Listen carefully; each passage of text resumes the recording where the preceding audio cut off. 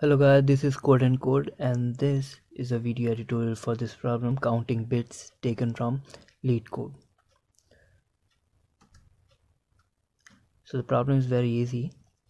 The problem is you are given an integer num and you have to return a vector of int where ith position contains the number of set bits of number I. So if you take an example here, for n is equals to 5, we are returning an array of size, I guess 6. An array of size 6 from 0 to 5.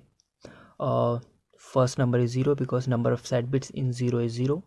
Then for 1 and 2 we are having 1 1 because 1 is having one number of set bits and 2 is also having one number of set bits. Now 3 is having two number of set bits, that is why here we are having 2 1 and 2 again. So we have to return a vector of int where v of I or result of I, if you take the vector named result, so result of I should be number of set bits in number I.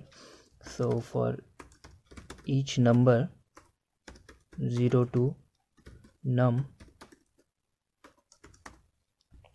we have to calculate number of set bits in number I.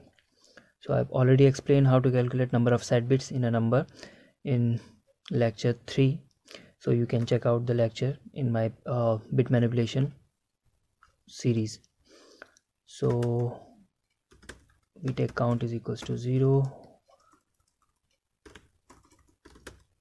n is equals to I, while n count plus plus and n is equals to end with n minus 1. And since count contains the number of set bits in number I, so we would simply insert it in the result vector and finally we would return the result vector.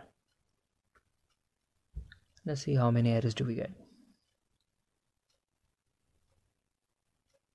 Oh, that's strange.